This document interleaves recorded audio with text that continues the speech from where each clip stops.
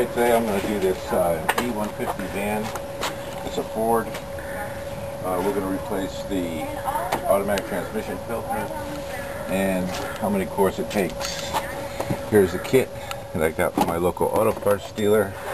This is what we're supposed to use, Mercuron 5, because if you look up in the manual, transmission, it says fluid specifications under transmission 264. Looking at page 264, here's engine oil, power steering, automatic transmission fluid. It says 13.9 quarts, Mercuron 5. Well, the same thing for the power steering too. That's usually about the same. But we're not going to use all 13 quarts because all I'm going to do is take the oil out of the pan and replace the filter, and I'm not going to flush the whole system because I normally do not do that. Automatic transmission fluid, Mercuron 5. So I just pull this little dipstick out. Still nice and hot, and it's okay. See, it also says here, so here we're on the level. So now we're going to drain the fluid and see how much it takes, and then I'll know how much to put back in. Okay, so here is the automatic transmission pan. Notice it does not have a drain plug. So there's, let's see, 2, 4, 6, 8, 10, 12, 13, 14, and these happen to be number 10 metric. So I'm going to loosen everything up and sort of keep these bolts in, and then I'm going to, when most of these are off, and then I will finish loosening these and let the pan tip out and let most of the fluid drain off. Okay, here we are. So let's just start. These are number 10s.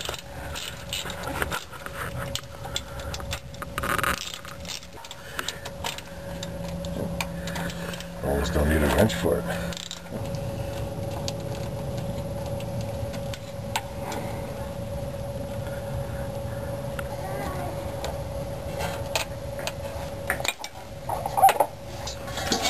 So you can start seeing it coming out a little bit, dripping here and there.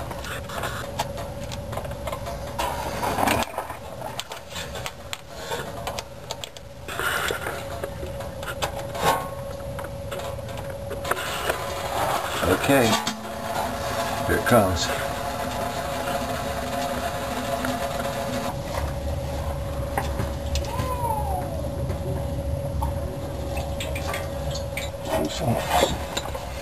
Loosen up a couple more. Okay.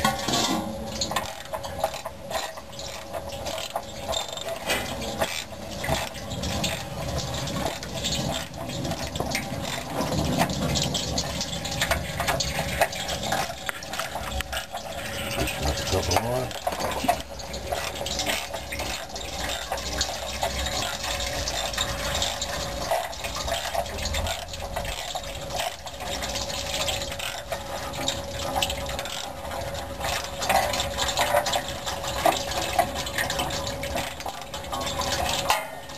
Okay, put some of the oil just drain it out.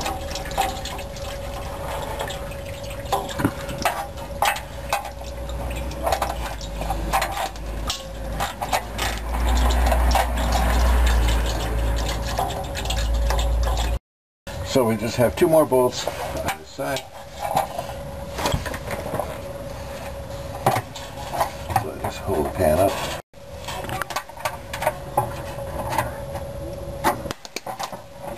Okay. There we go. Okay.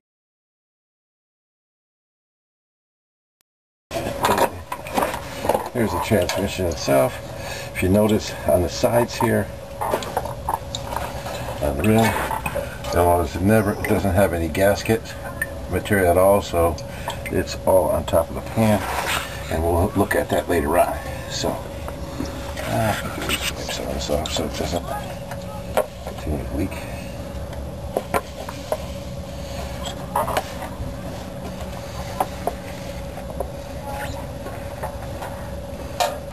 Every car company uses a different method to fasten the automatic transmission filter to the bottom of the automatic transmission.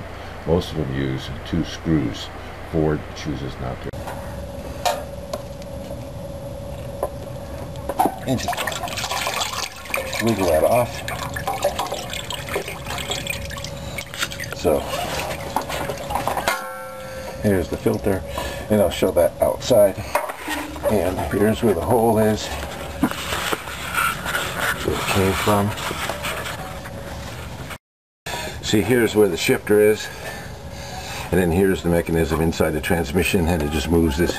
It moves this rod back and forth, and I don't know what goes on inside there. I have no idea. Okay, let's look at the filters and see what happens. Okay, here's the pan, and here's the filter. Here's our new filter. So it's exactly the same thing, except this has a little S on it, so that probably means it's a genuine Ford. This is a genuine replacement, so takes care of that.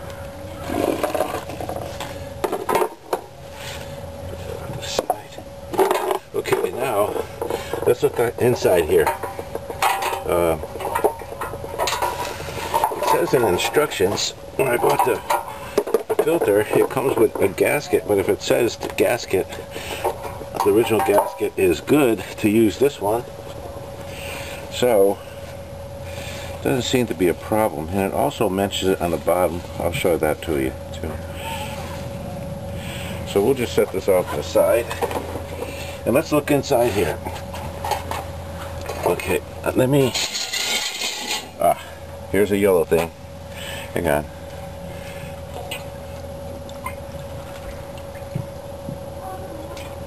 Okay, so this car has, or this truck has 50,000 miles on it, and here's what's left inside the pan.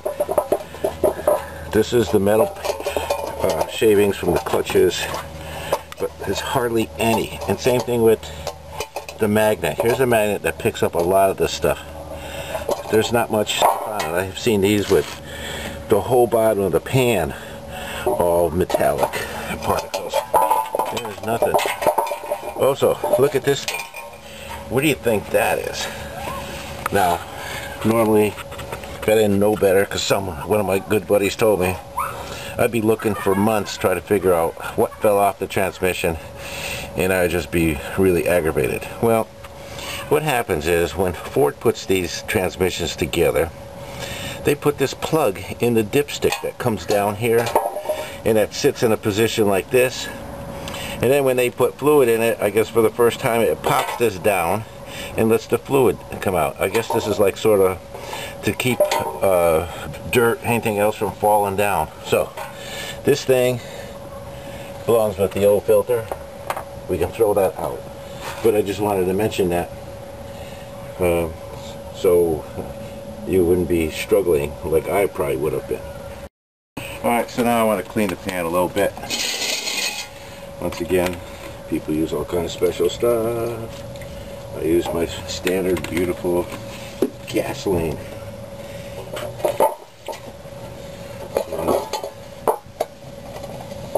Just wipe this thing nice and clean. And especially wipe up, clean this magnet till all those particles are gone. You want a fresh start, because you're not going to do this again for another, I don't know, 50,000, 60, 70,000 on some of these cars.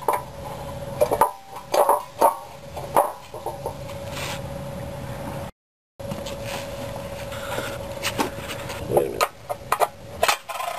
Jeez. That's pretty easy, huh?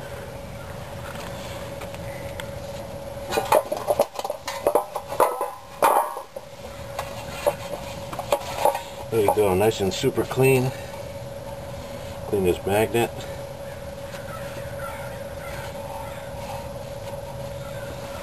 Look at that. Just drop it right back in there. So I just the outside down too. Also, here's what it says. Pan is equipped with a reusable gasket. Well, I've never seen that before. That's pretty impressive. So,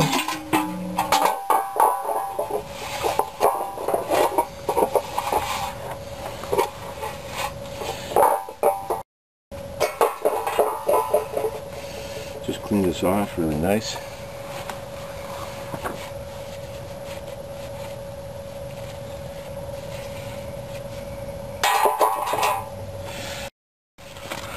So here's instructions for vehicles with rigid molded pan gasket, which is this one. If your vehicle contains a reusable pan gasket, please reuse it if not damaged or bent, or does not have crushed bolt holes, cracks, breaks, or cracks. If the reusable pan gasket is damaged, you have the choice of either using a neoprene pan gasket supplied in this kit, or contact your supplier. Forget that. I'm not going to go to Ford. So, since that's what they recommend, and there's nothing wrong with this, and it says it on a pan, and I'm going to use this. Okay, so the next thing is, let's put the filter back in there, bolt up the pan, and then we can put fluid in it. Here we are, underneath the car. It's all done dripping. Not that it makes any difference. Let me just clean all the way around. Just nice and clean there. Perfect. Now, you might want to wear safety glasses. I wear glasses because I can't see. Getting too old for this stuff. But anyway, let me just take a little automatic transmission fluid right off the top and rub it right on here. Okay, and it goes right inside this hole. So all we do is push it in there, snap it in. Voila! Not hard at all. Then we lift our pan up. Of course, it's easy now because there's no fluid in it. Look at that, unbelievable.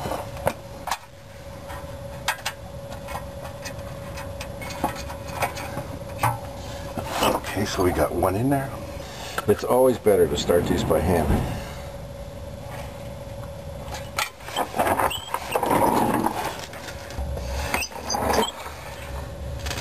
The other thing I like about automatic transmission fluid, it's a real clean oil, and it's easy to clean up, and it's not like motor oil where it's black. You can actually probably put some transmission fluid on your hands just to clean up the rest of the oil. Okay, see how easy that's going on? Nothing to it. It's not even hard. It's just laying on the ground, that's all. That's the hardest part. So we'll tighten this up. We'll just buzz along here, and we'll come back for a final tightening. Because remember, they won't tighten that much. Okay, so we have them all snug. So let's tighten them crossways. So let's just start in the center. This guy.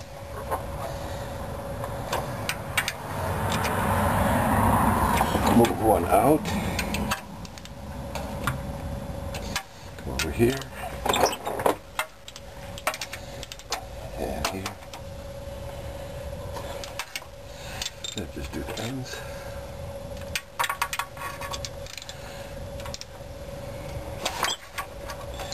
Yeah, I guess you could use a torque wrench. I don't, because I'm just doing it so long that I sort of know just by feel how much you could tighten it without getting yourself in trouble. Remember, these are aluminum.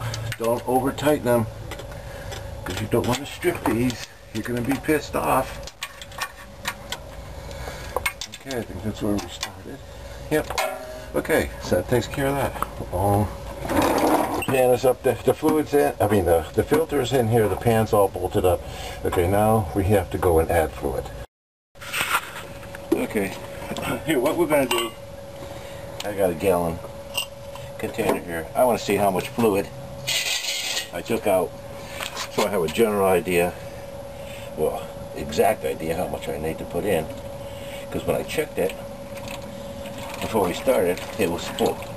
And you got to make sure not to overfill these, because it's hard to get that fluid back out. You got to crack that pan because there's no drain plug. Okay, look at that. All right, I'd say that's 4 quarts and a little bit more.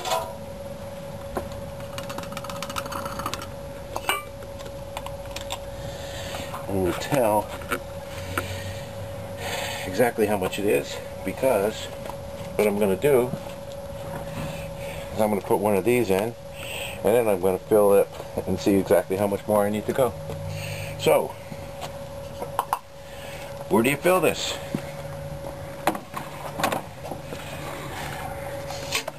Right where you go to check it.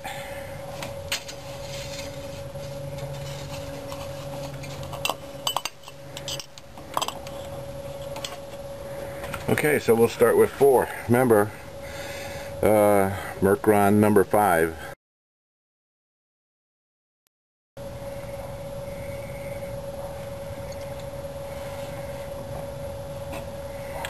Okay, so when I was a kid, I used to work at a gas station or a garage.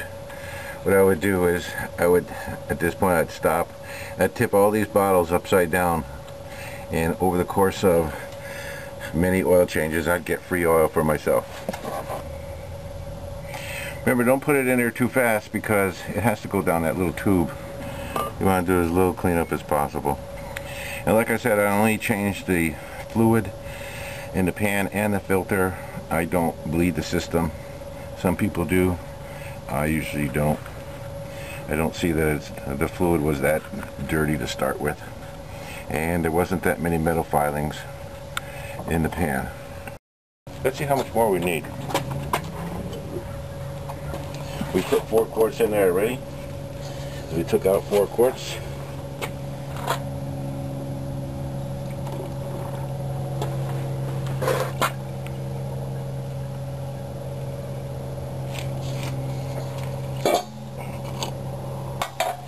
So we'll look here on the side, and it says what, 12. Well, basically it looks like it's probably between 1/3 and 1/2 quart. I'll go with 1/3.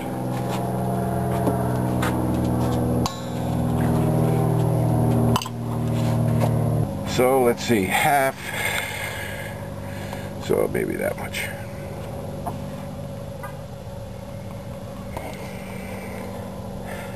Just a touch more. Okay, that's it. I want to stop.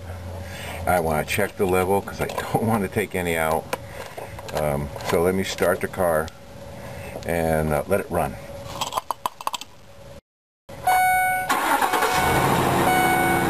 So what I have to do is probably look for leaks, but first I'm going to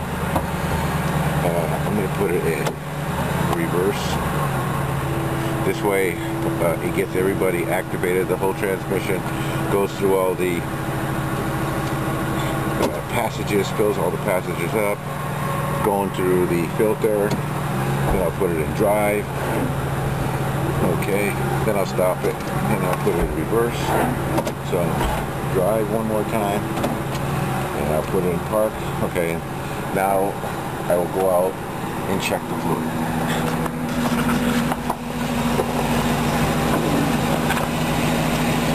Notice there's driveway's got oil over it, so I wipe it like that, but it's not leaking, so we know that we put the pan on correctly.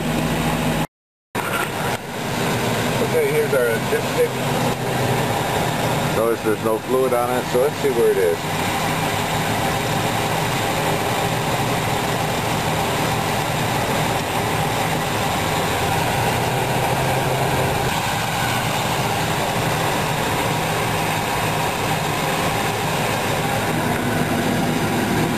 So it looks like we're right up to where we should be. where it says do not add anymore. 4 1/3 out with 4 1/3 back. So that's it. That's how you do this whole thing. It's not that hard. It just takes a little time. We reuse the gasket. You see how easy the filter just plugs in. There's no bolts in it. Nothing. You know what I mean? So, wow, it actually says made in the USA. Pretty impressive. And it doesn't make. I have no loyalty to any brand. Valvoline, Mobile One, Supreme, whatever. As long as it's Mercon number 5, automatic transmission fluid. Just make sure, get it right. Look in the manual. Or if you don't know what you're doing, ask the guy at the auto parts store. He'll help you out. So that's it. That's how you do it.